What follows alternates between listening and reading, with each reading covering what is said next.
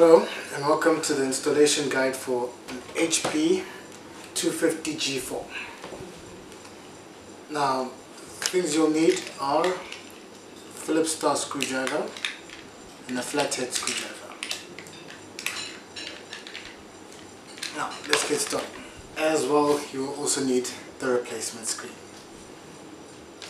You can buy one of these from laptopscreen.com. Now for this demonstration, I am going to place the computer facing your direction so you can see what I'm doing. First of all, you need to take the flat screwdriver or any flat prying device and you need to open up the screen panel. You can shove it underneath there and you can pull, and you'll hear some clicking going all around until you reach the bottom. There's a bit of sticky tape at the bottom which you'll have to put a little bit of extra force on. And panel comes off. Now, once you've taken the panel off, you'll need your star screwdriver to remove these 4 screws. Now, those are the 4 screws that hold the screen in place. Once you've removed these 4 screws, we will go on to removing the screen and disconnecting the pins.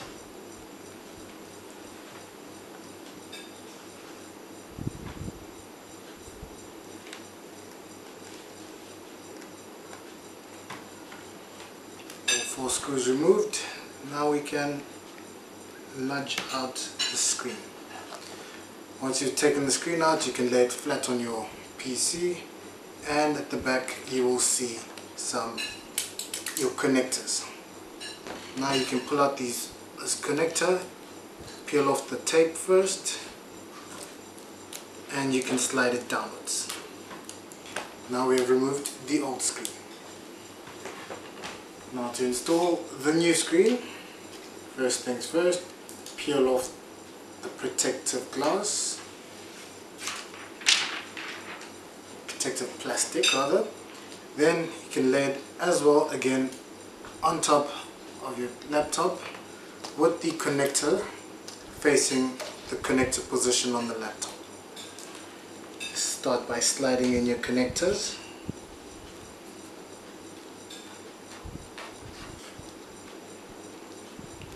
Right.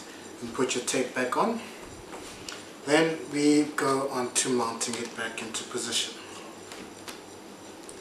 Once mounted in position, check that all the holes align, and we can start screwing these screws back on.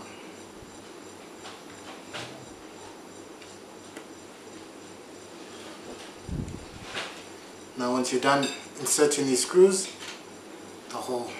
the last part to put on is the cover, and you should be good to go again, like a brand new laptop that hasn't been in any trouble.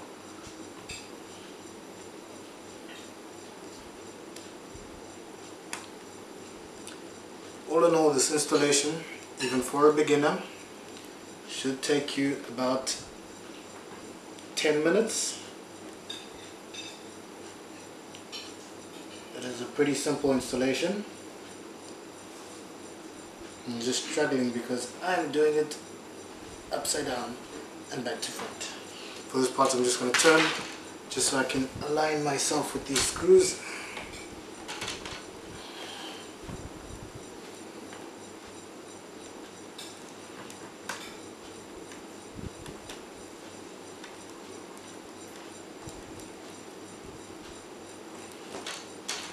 And the last screw goes in to the last position left.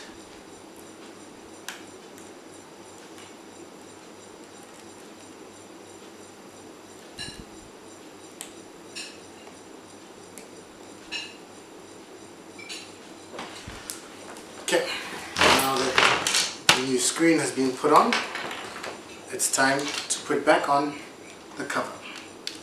Start by putting it in at the bottom by the hinges, and then you can start clipping it all along the sides and top as well as the bottom.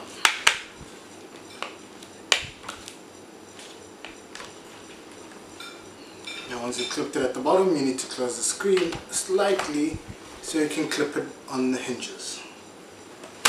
Or footing.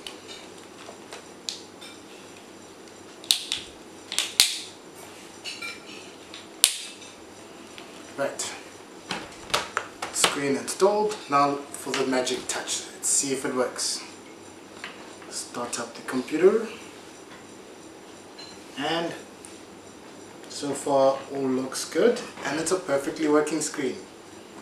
Hopefully you guys do this yourselves as well and learn a lot from it. Thank you.